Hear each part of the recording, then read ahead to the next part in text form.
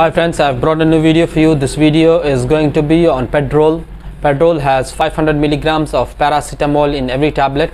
The box has 200 tablets in it. It's made by Stanley Pharmaceuticals. The price for the box is 284 rupees.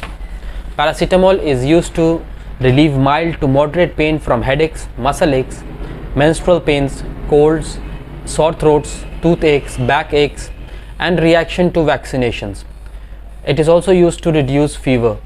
Paracetamol may also be used to relieve the pain of osteoarthritis, arthritis caused by the breakdown of the lining of the joints.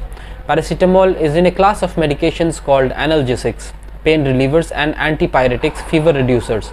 It works by changing the way the body senses pain and by cooling the body. Paracetamol comes as a tablet, chewable tablet, capsule, suspension or solution, extended release tablet, and orally disintegrating tablet to be taken by mouth with or without food. This medication is available without prescription, but your doctor may prescribe paracetamol to treat certain conditions. Follow the directions on your prescription label carefully and ask your doctor or pharmacist to explain any part you do not understand. Paracetamol comes in combination with other medications to treat cold and cough symptoms. Ask your doctor or pharmacist for advice on which product is best for your symptoms. The usual dosage for paracetamol is 1 tablet 3 times a day, but you can also take 2 tablets at one time to get relief from pain and fever. Stop taking paracetamol and call your doctor if your symptoms get worse, you develop new or unexpected symptoms including redness or swelling, your pain lasts for more than 10 days, or your fever gets worse or lasts more than 3 days.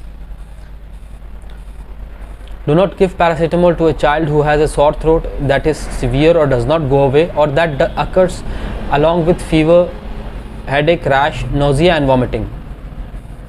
Paracetamol may also come in combination with aspirin and caffeine to relieve the pain associated with migraine headaches.